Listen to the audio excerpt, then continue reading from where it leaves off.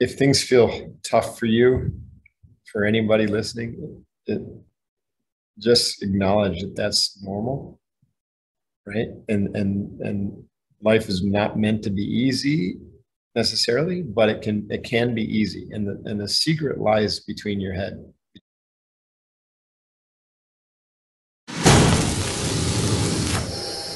Welcome, everybody. Today's guest is not only a retired Navy SEAL, speaker, coach, and best-selling author. He's an accomplished entrepreneur. He graduated as honor man in the number one trainee in his graduating Naval SEAL class. Prior to becoming a Navy SEAL, he has a background as a certified accountant, an MBA in finance.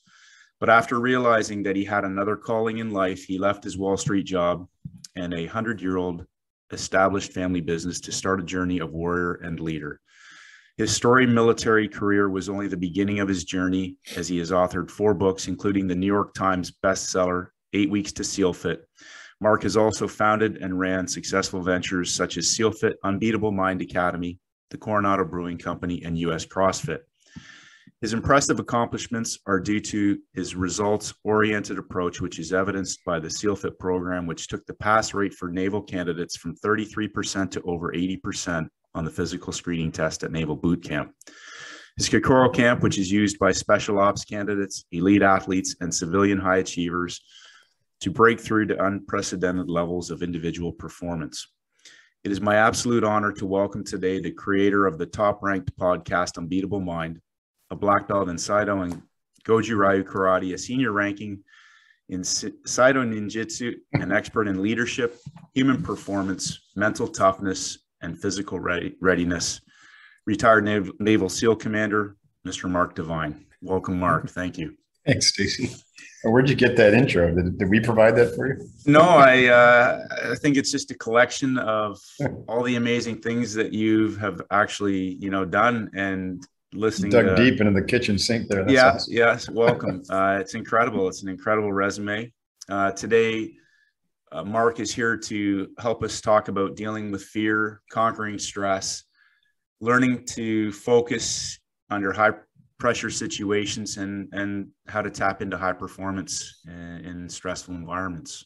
And Mark has an incredible story to share, perhaps maybe just giving us a little bit of background and an idea how all this evolved from the beginning. Oh man, how many hours do we have? Well, I mentioned earlier to Mark, if I talk too much, to let me know, because we could obviously listen to Mark talk all day. Well, you're Canadian. You know you kind of know where my stomping ground was in upstate New York. It was one of those areas that, in retrospect, was beautiful and a powerful place to be from. Not a place that I would want to be at right now necessarily. My town where I grew up was about 375, peeps, good people, farmers, salt of the earth type folks. And I think my saving grace is that we'd go to this summer home that been in the family, along with this family business for over 100 years. You kind of mentioned that. So we had a little bit of a privileged lifestyle in that sense. And I didn't have to go get a job after college. If I didn't want to, I could have come back to the family business, and I think that affects my psychology, because I was kind of expected to, actually. So that was the conditioning. The clay of my mind was conditioned to be a business guy, certainly not a military guy. And but probably, when you look back in your life, you can, and if you were asked to say, okay, what were the, to characterize the 3 or 4 most formative things, right? So for me, probably the most formative thing about my childhood was super small rural town, very, very few, if any, people that I kind of felt really connected to. I just wasn't like them. I wasn't a farmer. I wasn't interested in that kind of work. And so that was unique. And so I spent a lot of time outside. And then to exacerbate the desire to be outside in the wilderness, usually on my own, was the fact that what was happening happening in the household under the roof was unpleasant, to say the least. So we were one of those families that was probably pretty fairly typical that looked great on the outside. You know, the wrapper was really pretty nice. You know, even the name Divine was pretty nice. And we lived in the biggest house in town, and we had the business, you know, and everything was pretty nice. And I had enough raw material to do really well in school and all that. But, you know, there was 9 generations of alcoholism in my family and lots of abuse. My father was very abusive, emotionally and physically. And so, you know, we dealt with that, my siblings and I. And we, you know, I just thought it was normal, of course. And that brought me some really interesting benefits. One of the benefits was that, you know, Stacey, you really, it's difficult, and I'm sure listeners who've grown up in certain, you know, with this similar scenario would agree, it's difficult to hurt people like us, right? We become so extraordinarily well defended. We get used to emotional pain, and you could say that we develop really thick skin. And guess what? You know, what SEAL trainees need, or SAS trainees need? They need friggin' thick skin. So later on in my life, I recognized that, wow, what a blessing. And in fact, you know, from a spiritual perspective, I probably got exactly what I asked for coming into this life, because I was meant to be a warrior. And so that was kind of it brings me to the second most kind of interesting or formative aspect of my life story. So I did this kind of average or common upbringing in upstate New York. And I did the sports, and I did everything I'm talking about. I got outside and I learned to be really comfortable out in nature. And I became, you know, kind of like an outdoors person, where I used to love to run and ruck and hike, you know, and be in the wilderness alone, mainly to get the hell away from my family. And that led to, you know, some success in college. I got into a good college called Colgate University. And I was a competitive athlete there, swimmer, rower.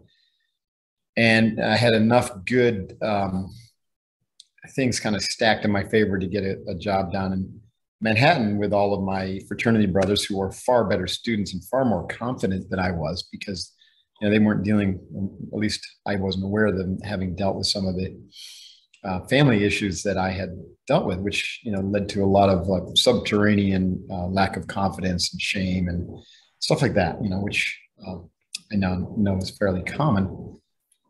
And so I followed this herd down to New York City, and I started working. And as you know from reading my book, I became a certified public accountant, and I got my MBA, Master's in Business Administration, at NYU Stern School of Business. And so, you know, everything seemed to be going in the right direction. And my parents were just thrilled. And I was holding up this facade of being the perfect student, the golden child, getting all the great, you know, getting these pedigrees and making a lot of money. And, you know, I'm going to just crush it. Right. And I was, you know, my mom was, you know, I was her trophy child. And so that brings me to the second most powerful thing that ever happened in my life was, besides that formative upbringing, was I walked into a martial arts studio, and I met my first true mentor, who was also a meditation, you know, Zen master. And so because I trusted this guy, and I saw something really unique in him, something different, something I'd never seen in another human being before. I saw the qualities of an enlightened being, you know, and someone, you know, who wouldn't characterize himself as that. He was extraordinarily humble, showed up every day to teach, you know, because literally he had hundreds of thousands of students around the world, but, you know, he would show up every day at his headquarters in Manhattan, teach blind kids and white belts, and then also his black belt class, and then this one little tiny meditation class every Thursday night for an hour. And so I joined that class with a bunch of other black belts, and I learned how to meditate effectively through the Zen process. And there's something about it. The reason I stuck with it was it really reminded me of being out in nature alone, you know. And so I had this in my mind. I had this real experience, a real contrast between the way I felt and the way my mind behaved when I was alone in nature for long periods of time, versus the way my mind and emotions behaved when I was in the chaos of the household with all the triggers and emotional drama.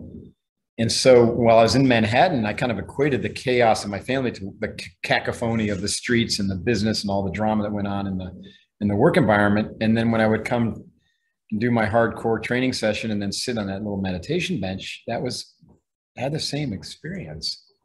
a similar, I should say, not quite exactly the same, but a similar experience as to when I would escape into the wilderness in upstate New York. And so it made me feel good. It provided this really nice balance for me. And I felt grounded when I did it. And so I decided to do it every day. And this is 1985, right? Before anyone in really talking about meditation. No YouTube videos. Yeah, there weren't, yeah, we didn't even have YouTube. There was no internet. And so I feel extraordinarily fortunate to have found mental training through Zen meditation and a martial art at 21 years old. And so now we know what happens with the brain when you start, especially at a young age. It's right the perfect time for an individual to start meditating, because if you do it too early, you're really not going to have the motivation.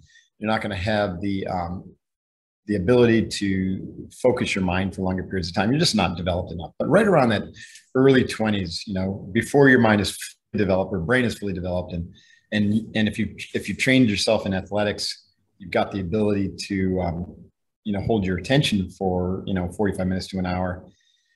Man, meditation taken up at that point gives you a huge leg up in life, because it literally transforms the structure of your brain as your brain is developing.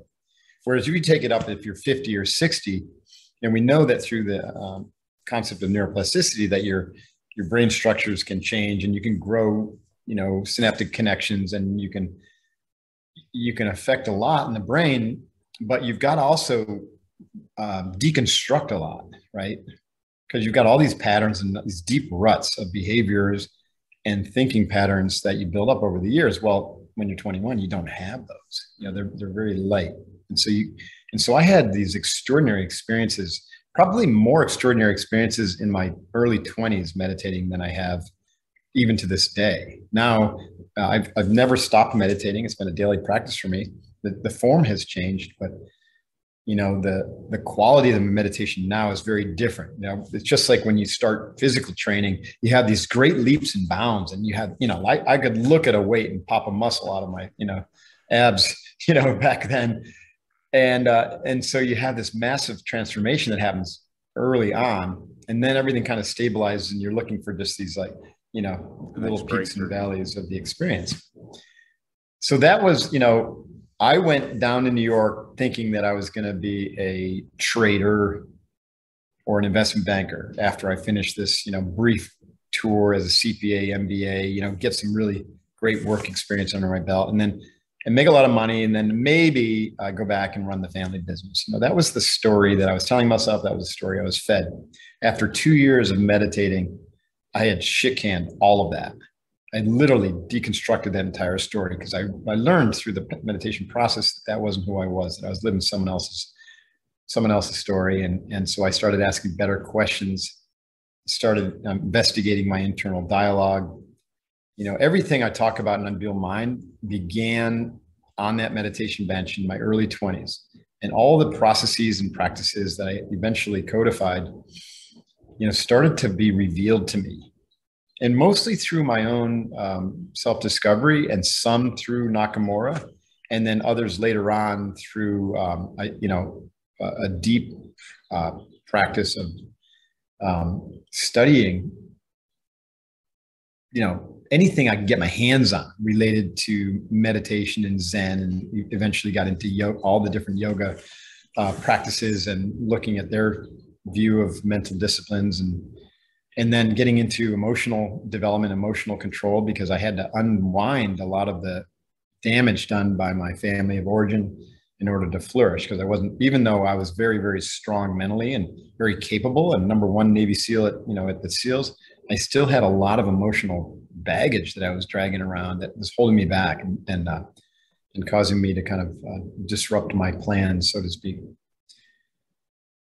So I could keep going on, but that foundational kind of growing up in this chaotic, abusive family, but having this contrast of being of nature, to realize, wow, everything's kind of, nature is the ultimate guru. Everything's peaceful when you're out there, because, you just kind of resonate and vibrate at a different level when you're alone in nature. And everyone, especially in Australia, kind of knows this.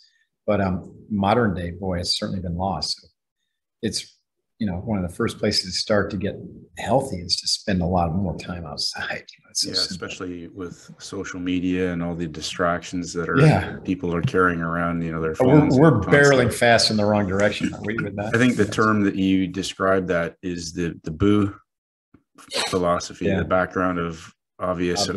Yeah. And I think most people are carrying all this programming and wearing masks and being somebody maybe who they aren't really, and to satisfy other people's wants, desires, or programming, whatever that may be. So that led you to Nakamura, and I believe Saido, the name Saido, means an enlightened warrior. Is that Saido? Yeah, that's a really good question. It's the way of what was it? I know you talked about the difference. He left. He was with another party, and there was right. He was with a hardcore fighting art called Kyokushinkai, which a lot of people know about. And that was the founder of that was a guy named Masayama, who was famous for cutting the horn off of a charging bull with his hand. So when I learned that and I started investigating the martial arts, it was very inspiring, right? Because I had just upstate New York, I didn't really understand the power of the human mind or the power of the human being when it really radically focuses on developing certain skills. It's extraordinary, right? And there was literally no limits because we do get to create our reality. And so if you want to cut the bull horn off, you train to cut the bull horn off and you'll be able to do it. And I watched Nakamura crack 5 blocks of ice with his head. And these blocks of ice were like almost a foot thick each, or maybe 6 inches to 8 inches thick each. And they were stacked on top of each other, separated just by a little tiny piece of wood. I watched him in Madison Square Garden literally just stare at these rocks or these ice blocks, take a deep breath, arch backward, and just thrust his forehead down like an axe on the top brick of ice. And they all just kind of shattered. It would have killed an average man, right? And he just walked away, not even concussed. Wow. It's extraordinary, right? What's capable. And then I learned about the yogis later on. I took up yoga while I was a SEAL in 1999. So I started training with SEAL training in 1990, was an officer. And so 9 years later, I was looking for another martial art because now I'm in Coronado, California. And so I found Goju Ryu, and it was close enough to Saido that it took me, not very long to pick up my Shodan, my black belt. I'd gotten my black belt with Nakamura. To finish that story, because I kind of jumped ahead 10 years, but I'll come back to Goju. So I trained with Nakamura for 4 years. And during that time, I meditated, pretty much every day, every Thursday night with him for an hour with a small group. And that same group, we would go to the Zen Mountain Monastery twice a year for these 4 or 5 day retreats where we kind of have this yin yang, really cool training where we do, 2 hours of hardcore karate training. And then we go sit in meditation, and then we'd have lunch and silence and wash dishes with the monks, and then go back out and get our asses kicked doing karate and then sit in meditation again. And it was wickedly cool. And I had some major breakthroughs. And so through all that process, I had this transformation that I was talking about where I woke up basically at my calling, my real story. And that was to be a warrior. And I tell that story in my book, The Way of the SEAL, how then I was really led to the Navy SEALs. It wasn't like I grew up like a lot of these kids watching movies and we didn't know anything about the SEALs back then. In fact, the recruiters even tried to deter me. The recruiters were scared shitless of the SEALs, and they're like, "You don't want to be one of those guys, they're real, So you left Wall Street. Yeah, so I left in 1989. I got my MBA, CPA, and I tested for my black belt, all in that month, in November. And at the end of the month, I was out of there. Literally, I went to Officer Candidate School. I was on a train to Newport, Rhode Island. I'd finally gotten into the Navy, one of 2 people selected that year from the civilian world to go directly into the SEAL program as an officer through Officer Candidate School. the statistic chance of me getting that were pretty slim because there were a lot of interested parties at the time. But it was one of those things that I knew it was going to happen. Like once I discovered through meditation that my calling was to be a warrior, and then I radar locked on the SEALs as the way I was going to fulfill that calling. And then I used my meditative practices and I layered in visualization to at the end of my meditation practice. So I had this kind of stacked practice, and I did it every single day. And the meditation practice that prepared me for the visualization to be done at a very, very deep, soul level, where it was affecting, basically the matrix of my very being. And that was seeing myself accomplishing BUDS, Navy SEAL training, basic underwater demonstration SEAL training, seeing myself going through the training and graduating and just thriving, not struggling at all, just literally thriving. And the imagery that I had to work with then was literally a recruiting video, just one recruiting video on a cassette. You know what I mean? I was just going to ask, did you have any idea of what you were headed into? Yeah, that was it. Like we didn't, and I had a couple of Vietnam era books, which weren't very helpful, but I did have this imagery that was like 1970s of, SEAL training. And it had, each phase of training and, they put together kind of mock drills or mock, missions. And I got a good sense of what it would be like from that. And I put myself into that video and I visualized that every single day as a first person shooter game. It was me doing the work, me going through that training, me jumping out of the airplanes, me doing the dives, me sitting there on graduation day. And the more I practiced it, the more real it got, the more I felt it.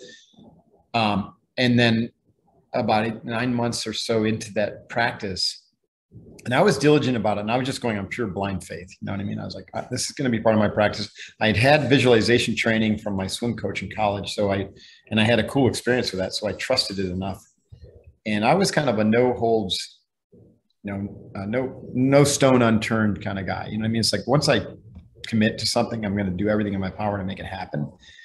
And I found that out in this process. I'm like, I'm going to do everything I can physically, but that's not enough, right? Because the game is one up here. So I don't know what taught me that except for meditation, right? It just simply had no teacher like we have today, and no podcasts, no books teaching this stuff. I just knew that the answer lied in my mind, and that I could create the conditions for success that I now call winning in my mind, which you mentioned earlier. And so 9 months into this practice, and this is all while I'm in New York, I had this feeling kind of wash over me. It took like 2 to 3 days where it just felt more and more like, wow, I am definitely going to be a Navy SEAL. And prior to that, even the week prior, my mental dialogue and the feeling was, I want to be a Navy SEAL really badly. Right.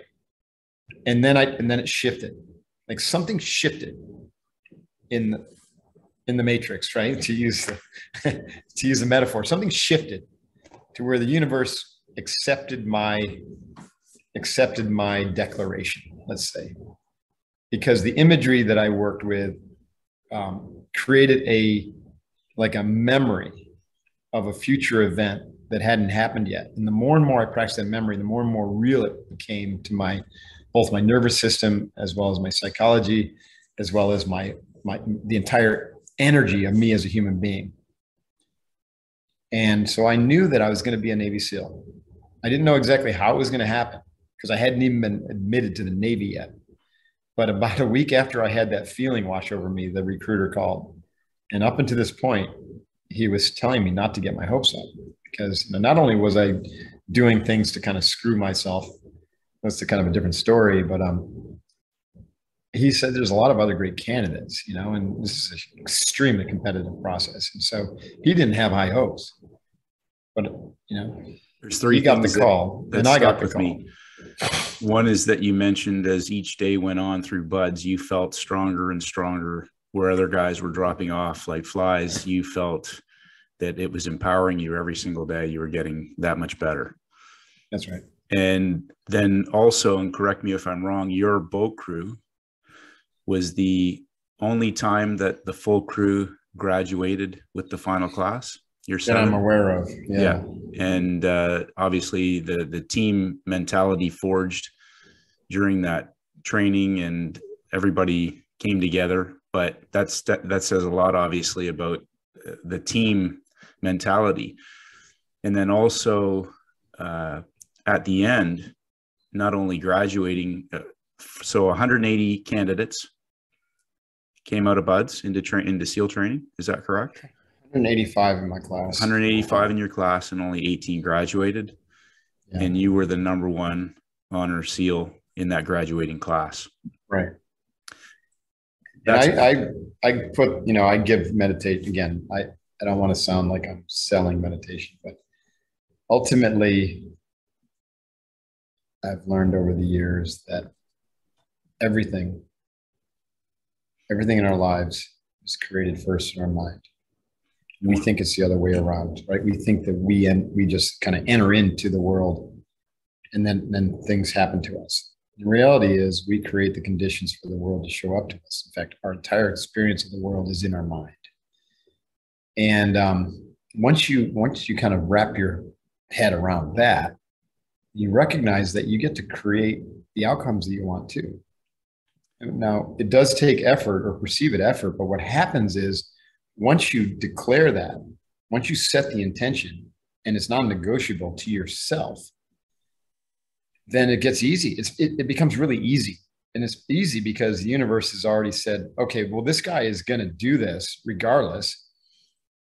There's going to be, there might be some lessons in the, along the way, but they're not the kind of lessons that are the typical, hero's journey lessons. Because you've already learned a significant lesson just in that intentional declaration, right? The reason a lot of people have such struggles in their life is they're not clear about what they want, and they're not intentional about going after it.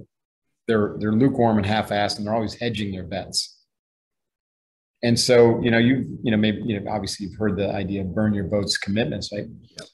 When you decide to do something, first off, it has to be the right thing, or else you are going to suffer. You know what I mean? So the choice is extremely important, right? And so this is why that idea of measure twice, cut once, is really true and important, right? There's a bazillion things that we can do and a place we can put our attention in life. Choose wisely. You should take 90% of your time in your mind space, figuring out where to put your attention. And then the rest of that time, 10% of the time, put your attention with all your energy, and you'll just knock it out of the park, right? But if you take 10% of your time and you choose the wrong thing, then you're going to spend 90% of your time in real suffering and struggle. And you might have some level of success, but you're not going to have the happiness or the true success or lasting success because it's not the right thing for you. And we see great existential crisis all over the world because people are doing things that they're not supposed to be doing from a spiritual or soul callings perspective. And our entire economies are structured to keep people kind of trapped and dependent upon the system because you got to earn money. And so you find yourself basically feeling enslaved to a system, which causes great suffering when your spirit just wants to fly as a creator, or to be out there as a Navy SEAL or a warrior, or to be, whatever, serving as a public servant, in health, whatever it is, right? And so the concept sorry, Mark, I was just going to say, one of the things that you just mentioned and you talk about in your book and having the total commitment mentality. And then obviously once you burn the boats and make that commitment, it reveals the gaps in yourself of where you need to address to move forward. And I was sort of hoping you'd have the wolf in the background, the two wolves. I know. Sorry about that. The wolf. I have that in my office. I don't have it. Because the extreme competence, and you can choose to feed one of two wolves. Maybe you can expand on that, because obviously you came out of BUDS, you went into SEAL training, you've fast forwarded through all your training and missions. But all of that is the same concepts of winning in your mind first. They do the tactical training. You feed the wolf of courage. If you're, you know, the quote that you talked about was, when you feed fear, you preclude success from ever happening. That's right. Yeah. So fear and negativity are really the same, right? It's a quality of the mind that is protective, right? It's basically for survival. You know, we know that. And so we spend a lot of our time, and we're taught things that are fear-based and negative, but they often have a little polish to that. And so we become unaware that they're negative, right? So if you think of most of what we see on social media is negative wrapped in a positive, you know, shiny wrapper, because it's, you know, it causes judgment, you know, and it causes comparison, and it's elevating one person above another. And it is, and also there's a lot of posturing and fighting, you know, violence, you know, word violence going on in our social media, right? And so it's all negative. The news, many network news in every single country is negative. Our medical system is negative, right? Our legal system is negative. Every word that comes out of every politician's mouth is negative. And also false. So anything that's false or a lie is negative, even if it's, you know, uttered with the most slippery, you know, loving words, you know, which are not loving. They're you know, it's manipulation, right? Yeah. And so we're just utterly surrounded by negativity and fear and linear thinking, you know, what I mean by that is cause and effect, you know, and so everyone is basically trained mentally to be defensive. And I was no different, right? Growing up, you know, my family was very negative and very defensive, and they, their wrapper on that was sarcasm. And there was a lot of humor, but it was very negative and damaging humor. And I participated in it fully because I didn't know anything different until I learned, wow, how this is really bad, right? And so it wasn't until I started meditating that I saw these, this inner dialogue and the way it made me feel, and the lack of confidence that was it just kept grooving into me. And so then that lack of confidence was compensated with, you know, what I regret to say was arrogance that came out in my late teens and early 20s that I had to, you know, really come to terms with. And in spite of this, I had all the success that people would normally say was success, right? I became a #1 Navy SEAL at my training command, and I was a really good guy, but inside I had to fight this dialogue that was going on. And so I started to really take a hard look at that and to ask questions to myself and to ask myself, or to see if I could eradicate this. And so the way I started eradicating it was literally a mantra, right? Literally, I didn't know what a mantra was until I started studying yoga, but I started this mantra practice. And I became obsessed with it, right? I was like, I'm going to literally crowd out any negative thought with this positive mantra. And I had a couple of them.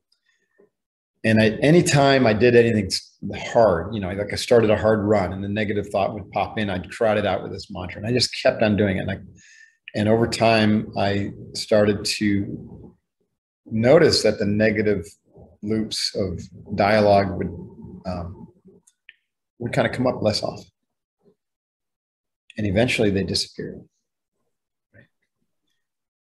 So it didn't mean that all of the emotional trauma that I'd had in my life that caused some negative things to happen had gone away. But all the mental conditioning, the cognitive, psychological conditioning of negativity started to dissipate. And it's, you have to look at it like melting ice, right? So I was just showering all that negativity with positive energy, which had a higher vibrational quality, and just melted the negative shit right out of me. And so that's what I mean by, the metaphor of the wolves, of course, is from the Native American kind of tradition, where they talk about the wolf of fear, being residing in your head, the wolf of courage residing in your heart. And the wolf of fear is dominant because we're all stuck in our head. All of our education, all of our training, is basically training the head. And most people, their locus of control, their entire world is right up here in their head, and they often leave their bodies behind. I know you and your audience don't, but most people don't really take care of their bodies. It's a foreign thing to them. They just kind of drag it around with them. It's a nuisance. We have 45% obesity rate in America. I don't know what it's like down in Australia. It's probably not that, but it's insane. It's going to be over 50% of the population within a few years. That's negative. That's someone who has a negative thought or self-concept, right? So that's what I mean. They're not feeding the courage wolf. They're stuck in their head. They can't possibly be in their heart feeding the courage wolf because they're completely disconnected from their body. And they've got a negative dialogue, a negative self-image, and they've got negative habits around eating. And so they're negative people. Now, regardless of what words come out of their mouth, they've trained themselves to say. We have to be really honest and clear about what we're talking about here. Negative energy destroys performance and it destroys health. So if you talk to yourself negatively, you're basically hurting yourself. Every word you utter that's negative, right? It has a vibrational, it's like an arrow going right into the heart of your, the energetic engine of your being, right? And it's just matching you down a level of your life force energy. So I learned that, by just examining my own life, my own internal dialogue. And the metaphor goes when the story says the kid asked this elder, about these two wolves, and the elder saying, the fear wolf is dominant in most people, and he goes, but it doesn't have to be, because these wolves, are often fighting each other, and the courage wolf wants to, have a say in things. So the courage wolf's, going to fight for some attention. You got to feed the courage wolf in order for that to have any kind of chance of fighting back against the fear wolf. And the one that ultimately wins is the one that you feed the most, right? So in order to develop courage and positive mindset and positive overall state of being, you feed the courage wolf, and in so doing, you starve the fear wolf. And the more you feed the courage wolf, the less food you're giving psychologically to the fear wolf. And over time, like I said, you just start to live a lot lighter, and that's the quality that I saw in Nakamura. Like, he was one of the most positive individuals I've ever met. Like, he literally was a light-hearted human being, and he would laugh a lot, and this is the guy that could kill you with his finger, just like people say about me. But, I would not want to screw with this guy. He's a 10th degree black belt. My boys were talking about that this morning. Yeah. Exactly. And people, like I said, people say that about me, but if I don't want to mess with someone, then that person's badass. And, but he was like, he would like break into laughter, at the slightest humor that was shed in class. And so he just had this incredible lightness of being and very positive, because he had fed his courage well for many years, and he had cultivated his mindset to be very, very aware of what's going on inside of it. This is the core principle of Mundane Mind, is develop the awareness to pay attention moment to moment to the quality of your thoughts and your emotions, and to eradicate the negative very deliberately. We use that WIRM process, WIRM process that I talk about in the book, which is a process of taking direct control over your mental dialogue and your emotional states, and maintaining a positive attitude. I guess that leads us into the big four. Yeah. Which I think, regardless of where people are at, whatever they're doing, the big four would apply to anybody in any situation on a even a moment to moment basis. Maybe you can expand on that a bit. Absolutely. So we talked about, let me like frame this up so that people can get the training value, because it's fun to tell stories, but how do we apply it in our daily lives? So feeding the courage wolf, the skill there is to monitor. There's a few sub skills here, but we kind of wrap it into one master skill.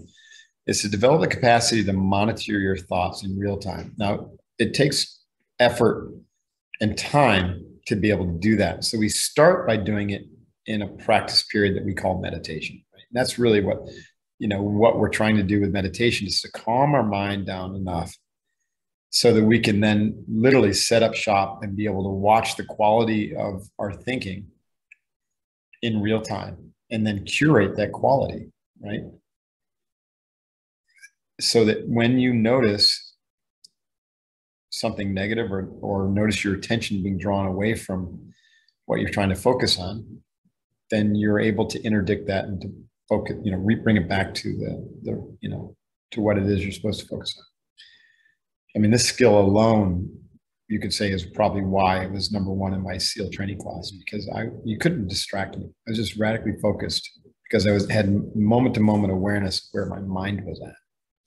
That's a master skill. And then the secondary skill there is make sure that what you're curating it, you're out the negative and in with the positive, out with the fear, in with the courage, out with the distraction, in with the focus, right? So you're always going toward the higher vibrational quality, the more positive response, which often is silence, the more aware response, and more aligned with your mission, right? This skill has the corollary outcome of helping you make much better decisions at a strategic level, which is to what we're going to put our attention toward, our mission, and the tactical level, which is to how do I keep my attention focused on the objective during the act of performing, the steps or the stages of that mission. That's all one of the big four skills, the second one. Now, you can't possibly develop that level of mental control if your body's full of stress and not healthy, right? This is why, I'm unique in the sense, and I'm sure you are with the way you train and communicate to your people who listen to you. You have to have your body in a state of balance in order to develop that level of mental power and mental control. Because the brain is part of your body. And if the body is out of balance because it's unhealthy, or because you're sleep deprived, or because you're eating like shit, then your brain is going to be unhealthy too, right? It's literally not going to be operating in a... You can't separate the two. You cannot, right? Body, brain, same. And body, mind, same too, right? So the mind is just the cognized experience of the body, moving throughout the world and making sense of the sensory input, right? And so we treat them separately, but ultimately it's co-arising. Body and mind co-arise moment to moment. And so the first of the big four skills, I already talked about the second, but I'll come back and reframe it. The first is to develop the capacity to get back into balance and to remain in balance. And we use the breath as our primary tool for that. But it also includes, at a meta level, eating well, sleeping well, all the kind of like peak performance things that we know how to do, but a lot of people don't do, right? Yeah. And so let's say we do those things. We get our sleep dialed into 7.5, 8 hours a night, and we dial in our nutrition, we dial in our exercise. And so the body and the brain start to get really healthy. Then we use the breath through controlled breathing, controlled nostril breathing. And we train ourselves to slow our breathing down using controlled nostril breathing to 6 cycles per minute or 6 breaths per minute. And we use a practice called box breathing for that, which we pioneered and started teaching to the SEALs in about 2006. And what that does is it de-stresses you both over the long term, keeps you in a proper homeostatic balance, also de-stresses you in the moment when you're triggered into a stress or aroused state. And so let's give an example of when I was at SEAL training and instructors drop a freaking, shit bomb on us. It's supposed to take us all out of our comfort zone, and crazy things are going on, like the breakout of Hell Week. And people are freaking out because they're out of control, right? Their mind's out of control. Now their bodies are spinning out of control, and the adrenaline, the cortisol, everything's spiking, and they're missing things because their vision is, now narrowed. Everything's going wrong. And these things get compounded because the instructors know exactly what they're doing, and they know this is happening, and they just make it worse and worse and worse. The pig pile on. And then what they're waiting for is to find out where's the person's breaking point, or where's the team's breaking point. And what I knew going into this was that the only way they could break me is if I allowed them to. And the only way that would happen is if I lost control of my breath. If I lost control of my breath, I'd lose control of my mind. And the two were inextricably linked. And so I developed this breath practice already through my training with Nakamura, and I doubled down on it because I recognized the value of it literally the first day of training. And that became like my center post. As long as I could maintain control of my breathing and keep it slow and controlled and through my nose, then I could keep control of what was going on between my ears, right? And that led me, so that was the foundation, or the baseline for me to move into the second skill, which is feeding the courage wolf and maintaining a positive mindset while I was going through whatever shitstorm, was happening. In the context of the SEAL training is whatever the instructors cooked up for us. And the rest of my life, it's been, whatever challenges in front of me, right? Come back to the breath and develop the most positive internal dialogue and imagery, and focus on the task at hand with that attitude. So those are the first two skills: breath control and positive internal dialogue and attitude, essentially. The third skill we talked about earlier is the use of imagery, right? So we can use imagery in a future state to create the conditions for winning in our mind before we go out and step foot in the battlefield. And I already described how that worked with future state memory development, right? And so when you get a clear picture of what you want to accomplish, or who you need to be in order to accomplish a certain big thing, like becoming a Navy SEAL, or, launching a business of your own, or getting that doctorate or master's degree, or whatever it is, college degree, you basically create a future image of what that looks like, and you make a movie out of it in your mind's eye. And you can have a first person or second person or third person view of it. All three are fine.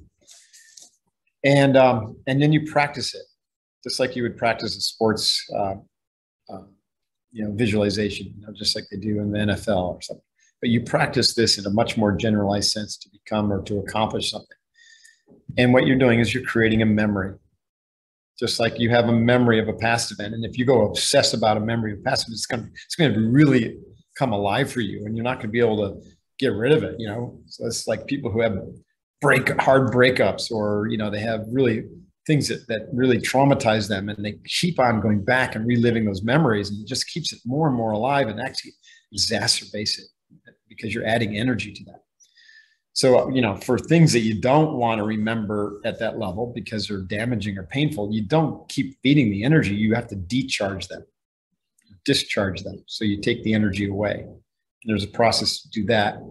And you can then reinforce the positive things in your past, but still we're working with the past energy, right? And so there's a way to give yourself more energy in the present by decharging the negative things and amping up the positive thing. And that's all well and good. But the real juice comes from creating a memory of a future that you strongly desire. And again, remember, I said it's got to be the right future, right? It's got to be based upon your true calling in life, which takes a lot of time and effort to really uncover. And so that's the third skill, is you've now developed over time this memory. And now whenever you get into a really stressful situation, this third skill becomes your motivator, right? Because now you just you remember essentially why you're doing this. why this is happening to you. Why did you put yourself through this torture of SEAL training? I mean, everybody wants to be a Navy SEAL on a sunny day, right? But I tell you what, 4 months or 5 months into training, and you've got your ass beaten down, for 300, or 180 or 50 days or whatever, 120 days, and you just can't even see the end because you got another 4 or 5 months left. And there's a moment that everyone's going to have where they're like, what the fuck was I thinking? I was just going to ask you, what was your moment, or what? I didn't have it. I didn't have it because I had this memory in my mind that I had already become a Navy SEAL. Was there a worst part of the program for you at all? No, I really enjoyed it. I really enjoyed the training. I enjoyed the people. I actually loved seeing the class get smaller and smaller and smaller because it made me feel stronger and stronger.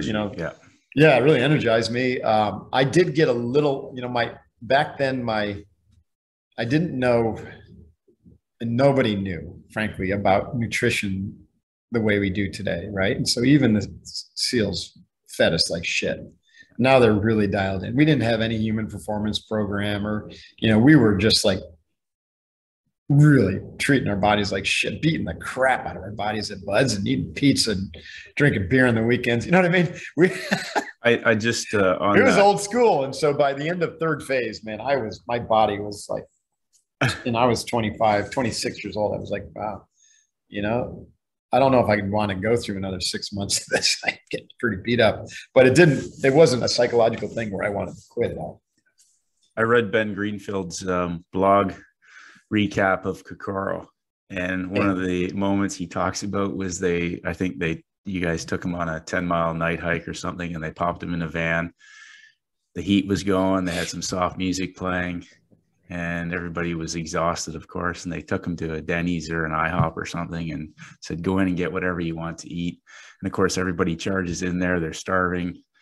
They're ordering pancakes and syrup and everything else and stuffing themselves. And next thing they go, okay, get back in the van. And I think they took them back, and they had to go to the beach or something and start running down the beach. And they wanted to go have sleep, but just on the nutrition, obviously. Sure. I know you've talked about how your diet's changed and how you fuel yourself. You're talking when people go to Kokoro, and we can get into that a bit. You've got people coming from, again, special ops candidates, elite athletes, civilian high achievers, people coming from all different backgrounds. They've all got BOO programming. Kokoro, the Crucible. Maybe you could talk about that program and how that all links in with Unbeatable Mind and the whole process, how where people are going there, obviously, because they want more out of themselves. They want to become more, become leaders in their community, give back to their community, but they know they're missing something. And obviously they're going there to tap into that. Yeah. Well, I created SEAL Fit first because I wanted to teach other SEALs and special operators these things that I had learned that allowed, for such a different experience, like I've been talking about, especially these big 4 skills, but it was more than that. And the 4th skill, by the way, we never got to, but that was just radical task focus on the smallest thing that you could, conjure up, the micro goal, right? And so we started teaching those to SEALs. First, I was working with Naval Special Warfare Group 1 to create or to develop and run a big certification exercise for deploying combat units, SEALs. And I discovered that I had a talent for developing innovative training programs. In that time, it was like 2004, 2005. And then that led me to them to hire me to develop a nationwide mentoring program for Navy SEAL candidates. It was a government contract. I didn't really know much about government contracting, and I literally had the whole thing stolen from me a year later by Blackwater USA, which is a huge company. And that stung a little bit, but I went back to my I sat into my meditation bench, and I was like, asked the question, do I want to fight these guys? And I said, no. And what I really wanted to do was to even be more innovative than I could on a government contract, and to teach these guys as a private company. And so I started SealFit. And so with SealFit, I initially built these 30-day academies, which is like a Shaolin monastery for spec ops guys. And they would come live with me on site at my training center in Encinitas, California. And we trained for 30 days straight. And, from 5 a.m. till 10 p.m. And then only one day off, right? This whole 30 days. We did a full hand-to-hand combat training, certification within it. We did all the ocean work, all the pool work, all the leadership and team development, all the physical training you can imagine, full CrossFit, all the modalities, strength training, Olympic lifting, log PT, austere fitness, everything that I could think of, I created. And out of that came three different civilian training programs. One was 8 weeks to SealFit, which you mentioned earlier. And that was the whole SealFit training, physical and mental training protocol. And then the durability, recovery, and kind of practice of alignment and integration, I called Kokoro yoga, which is like a yoga practice for men mostly. And a lot of the practices of breathing and meditation are built into that. And then the third is called Unbeatable Mind, which is really the philosophical framework for how do you develop your mind to its fullest potential, to include, your emotions, your intuition. So it's a process of integrated development. You've probably heard of the 5 mountains: physical, mental, emotional, intuitional, and Kokoro, or spiritual. And so those all came out of the 30-day academies that I ran for like 3 years. Now, the graduation ceremony for those 30-day academies was initially a 36-hour nonstop training evolution that I had modeled after Hell Week. And it really was just meant for these guys that I built this 30-day program for. But I had a bunch of people in Encinitas who were at my CrossFit gym who wanted to do it. And so I charged them, like $700 or $800, and they joined my SEAL candidates to do this event once. And then it was like, oh man, there's a product here. And so we put it on our website called the SealFit Challenge. And then later on, we did it that way for about 3 or 4 times. And then we increased it to 50 hours. And I changed the name to Kokoro Camp because I just love this idea of transformation, the transformation that was happening with the people, both the SEAL candidates who had already been training for 28 days or so, and the civilians who were going into it cold. There was something really magical happening during this 50 hours of nonstop training, no sleep. And Kokoro, the word, means merging your heart and mind into your actions, or whole mind. And so that's what we called this training program. So then that has continued to this day, even though I haven't run one of those 30-day academies now, like 8 years, or, and we used to do the 30 days went down to 3 weeks, which I think is what Ben did, or maybe he did 1 week with us. And then it went down to 1 week, and then we did it in 3 days. And so we just ran the course of different formats for it until COVID hit. And then we just stopped doing those things altogether, but we kept the crucibles, So now we have a 6, 12, 24, and 50-hour crucible, which are these nonstop intense training events. The training model is very similar to BUDS or like a special ops training where, the 30 days or the academy was like phases, 1, 2, and 3. And then the 50-hour event is like Hell Week, which is a very different training model, than anything else that happens during the 9 months of BUDS. Hell Week is a different model. And we call it a crucible, where the pressure is so intense and so high because of the nonstop training. No classroom. It's just nonstop physical, mental, hardcore team-based training, and you don't sleep. So that training was designed by Navy SEALs for Navy SEALs to prepare them for the most extreme environments in combat, right? Putting it all together, right? So they knew that SEALs needed to operate in this, on the sea, in the air, on the land. That's why we're called sea, air, land. And so what's the worst environment you can think in every one of those, right? And so land, it might be the desert or the jungle, and the sea, it might be a raging, storm in the middle of the sea, or you're underwater in a dangerous environment. And the air, you're screaming through the air at 120 miles an hour and your parachute doesn't open. So you got to work on your reserves. So, imagine every one of those scenarios and you're doing it and you haven't slept, for 2 days. That's what Coral Camp is like. It's considered the hardest training in the world outside of the actual military, Navy SEAL training or SAS training. And it's transformative, right? It's literally the preparation for it, the conduct of it, and everything that happens after it. Like there's a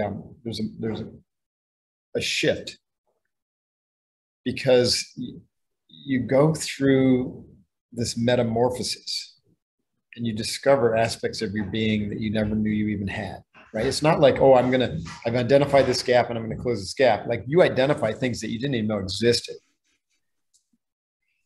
right? And then you have to overcome them. And so you go through like 20 different heroes' journeys in 50 hours during this event. It's extraordinary. Not everyone makes it. We try really hard to get everyone through the event, but generally speaking, we have a lot of people who spend years training for it. On average, you got to spend at least 6 to 9 months training, even if you're a hardcore athlete. It's easy to get injured with that type of load. But the preparation and the conduct of the event and the bond you develop with the teammates and the coaches, who really care about you. Our coaches are world-class. They're not, like the typical, what you'd see on TV of someone, just in your face. These coaches are like, they're your friends and they want you, but they're going to hold you to this impeccably high standard. It's higher than you've ever imagined holding yourself to. So that's Coral Camp's extraordinary, and we run it twice a year, really as a service. Imagine how much work that goes into that, and we don't charge much money for it because we want people to come. But we might have a 70 or 75 people show up for an event, and maybe 20 to 25 will finish it. I read one of the instructors mentioned at some point in an article I read that, as you just said, they care and they want everybody to get through, but at the same time, you need to earn it. And obviously, if you get through and it wasn't earned, then that diminishes the value of the whole program. But coming back to my next question, I suppose, is with you, Mark Devine, all the things that you've done and where you're at now, what's your daily routine in terms of earning your trident every day? I earn my trident every day. What's a day in the life of Mark Devine like?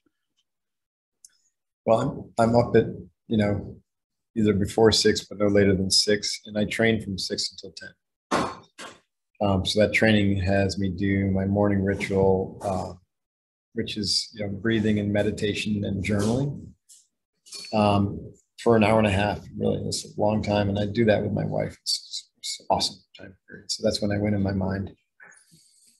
And then I have a smoothie. Then I head up to my training center, and then I do another half hour to 45 minutes of yoga and meditation. Then I do my functional fitness workout, which is basically a SEAL Fit WOD. I don't do it as long as I used to because I don't need to, but all that. Then I get in the hyperbaric chamber and,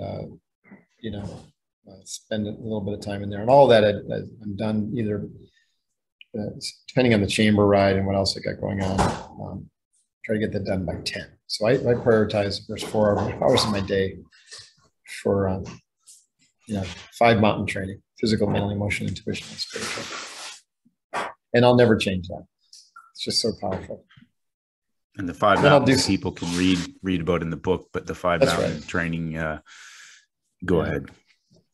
No, and then, then I try, when it comes to what you would typically call work, I'm very fluid and dynamic with that. Like I have the part of my morning ritual is to determine what's the most important thing I've got to do today. And I make sure that I do that. And so I keep myself my schedule very focused on the most critical, important, and urgent things. And then, I'll just keep a running list of other things that I want to get done. Now, this gets a little tricky because I'm getting my PhD right now, which is I'm finishing something I started before I went to combat. I didn't finish it because of combat back in 2004, but I'm getting my doctorate in global leadership and change. And, I've got this podcast, and I'm writing my 6th book, and I'm running my businesses and my nonprofit. So time management, just like with everyone else, is a real focus of mine. So I'm very, very cautious with what I allow into my schedule, and I've got an assistant to help me with that. But the way that I work is to be radically focused on stuff like this, and then I'll take a break and I'll clear my mind and I'll do a spot trip or a practice, right? And so that adds to my overall practice time, which I think is awesome. And when it comes to new food or fueling, I have my morning smoothie, and then I'll eat a light lunch, and then I'll eat a pretty healthy meal at dinner time. But food has become really simple for me. I'm really a principle-based liver, right? I don't complicate things. And so I eat when I'm hungry. I eat healthy stuff for the most part, but once in a while, I'll have a pizza.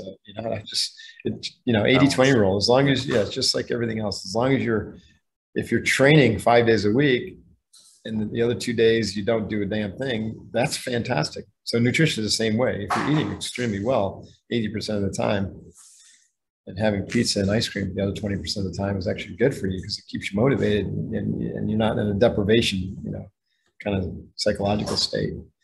So I enjoy, some things that other people might think aren't good for you, but my health is extraordinary. And you know what I mean?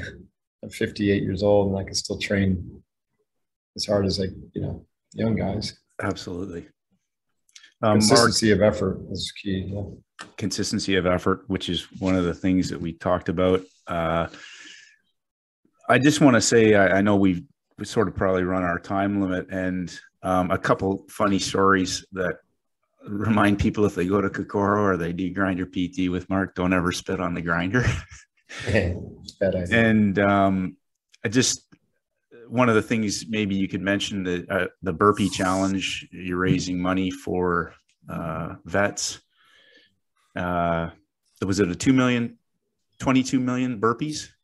Yeah, we do something every year called Burpees for Vets, and it started out in 2018 when I started the Courage Foundation, which just helped vets with post-traumatic stress and suicide. Try to really chip away at that, and so I had this crazy harebrained idea to do a lot of burpees. And so I challenged my tribe, to do 22 million burpees, because 22 vets a day were committing suicide. That was a big goal to chew on, So I ended up doing 130,000 that year, and a number of other people, joined me to do over 100,000. And we had football teams, cranking out as many burpees as they could in 2 hours. We had all sorts of different efforts. We tracked every single burpee, and it took us a year and a half. We did 22 million burpees. We raised $300,000 and broke 2 world records in the process. Wow, that's amazing.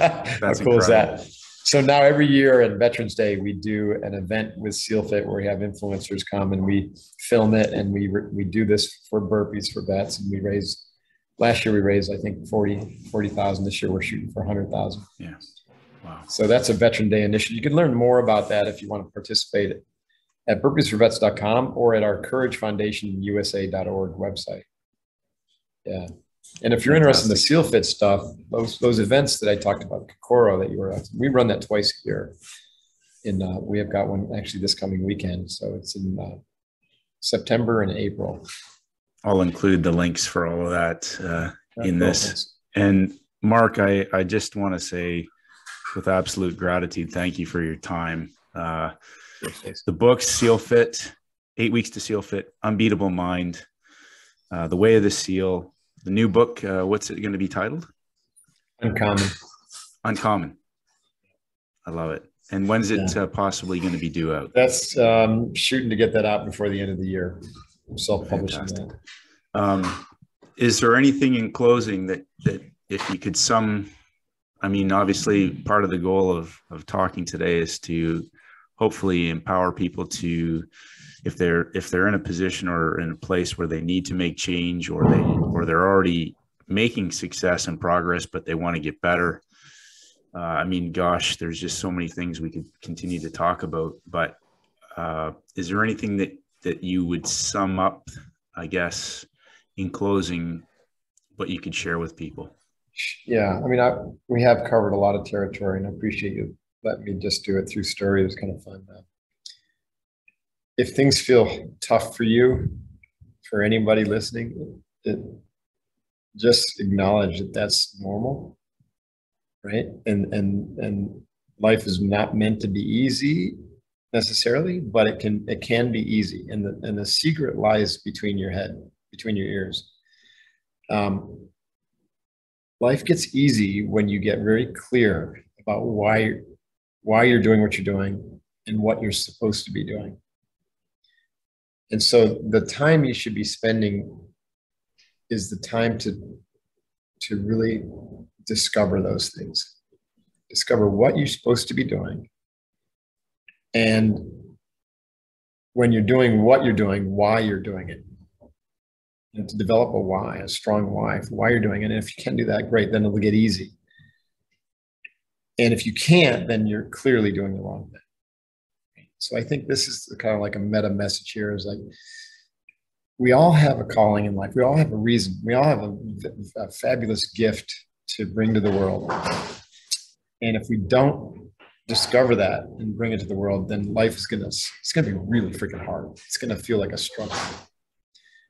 But if you could take the time and learn to quiet your mind and go inside and uncover what this is, or uncover a better way to bring it to the world, and develop the courage, feed the courage wolf to do that in spite of what everyone else says, especially your parents, man, then you find everything suddenly gets simple and joyful. And the world literally will rush to your aid. Right? So that's how to make things easy, is to not just keep pushing, or not this, the mental toughness is really about this. It's about aligning with your purpose. Because once you do that, everything gets easier. And quitting becomes completely silly. Like, it's not an option, because it's just who you are. Hence the title, Unbeatable Mind. Yeah, Unbeatable Mind is the answer, right? And there's so much great information in there. I mean, what I found most powerful about all of your material, Mark, is that it's not just the philosophy, it's the practical tools that enable you to put it into practice every single day, into any area of your life. And again, I'm extremely grateful for your time. And for people who want to follow up further and learn more from Mark, you can get his books. I'll have the links below as well for Kokoro and SealFit and Unbeatable Mind Academy. Mark, thanks. Thank you so much. It's been an absolute pleasure. Thank you. Yeah, you rock. Yeah.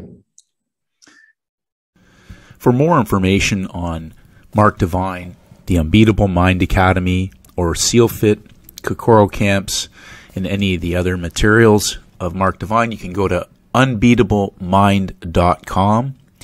Forging a unbeatable mindset, breakthrough performance, discipline, confidence, and a winning mindset to master any task in your life. Thank you for stopping by. Enjoy the rest of your day and become unbeatable.